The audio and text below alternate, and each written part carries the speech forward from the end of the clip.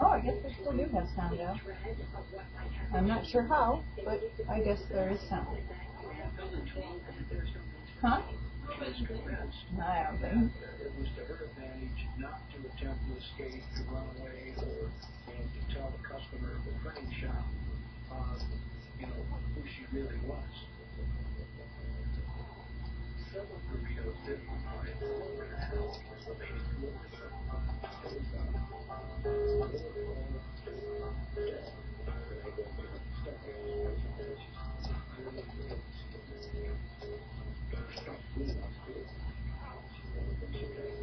The first night, Phil introduced JC and the kids. JC was sitting across from me, and with one kind of a swing of the arm, Phil said, "This is my wife and my kids." And I was looking at JC, like, let's look at the kids, and they had fair hair and fair skin.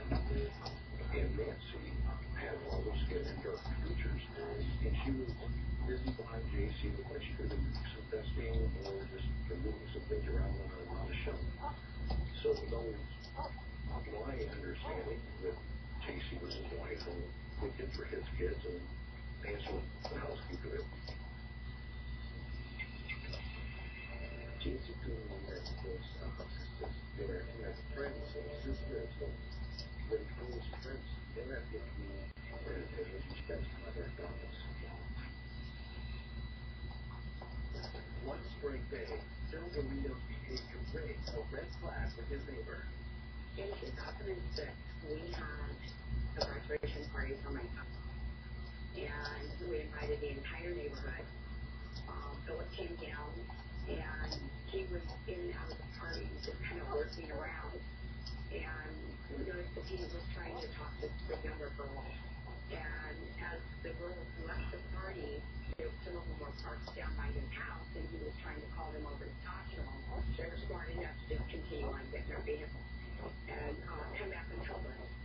And at that point, all the female guests were escorted out.